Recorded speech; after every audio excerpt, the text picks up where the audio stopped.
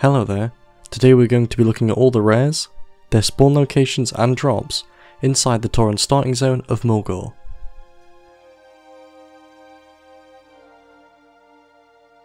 Mazzranache.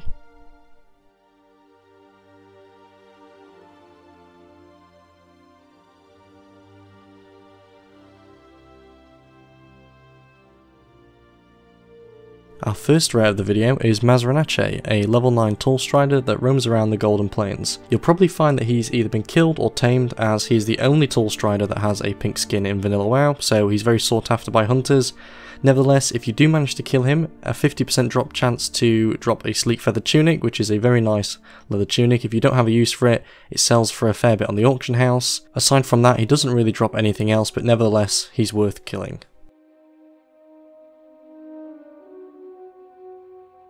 Snagglespear.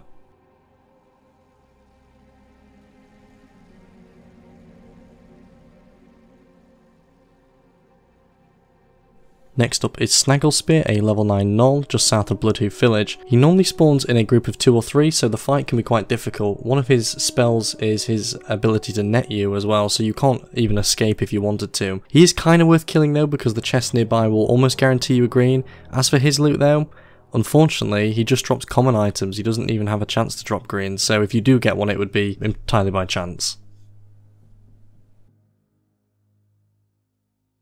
The Rake.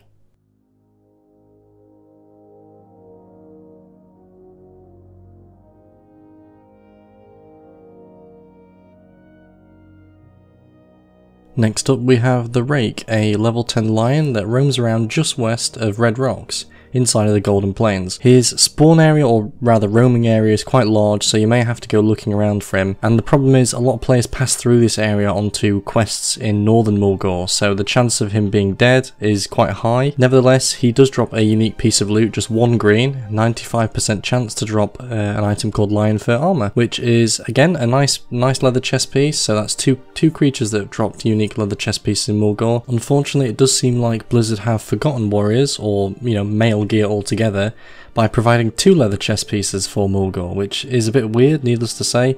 This one obviously has intellect, so I think this is geared towards shamans and druids. Enforcer Emilgund.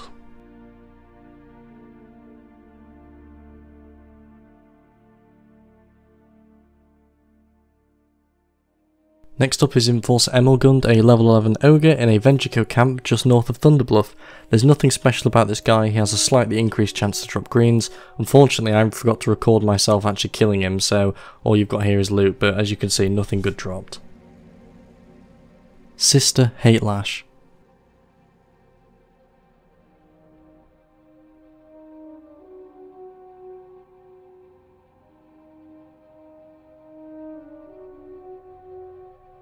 So up next we have Sister Hatelash, our first and only elite rare in Mulgore. She is a level 11 elite harpy, and she roams around right to the west of Wildmane Waterwell, just in the kind of northwestern corner of Mulgore. There's nothing too special about her. Obviously you'll see there she fires lightning bolts primarily. They can be quite damaging if you're a low level player.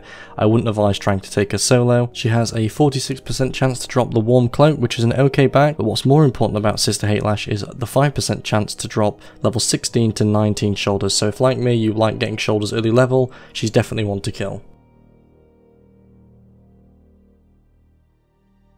Ghost Howl.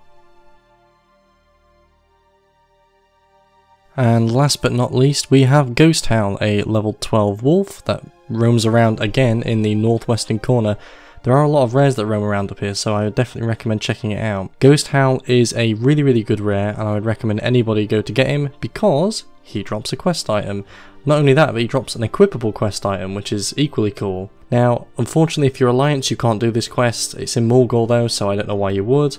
But obviously being Horde, you should definitely get this quest and hand it in. I think the hand it is in Bloodhoof village. The quest rewards are really good actually. They're both greens you can choose from. One is a main-handed mace and the other is a green gun. So if you are a hunter, this is definitely worth taking. If you're a warrior or a shaman or a druid, this is equally worth taking because the mace is also pretty good.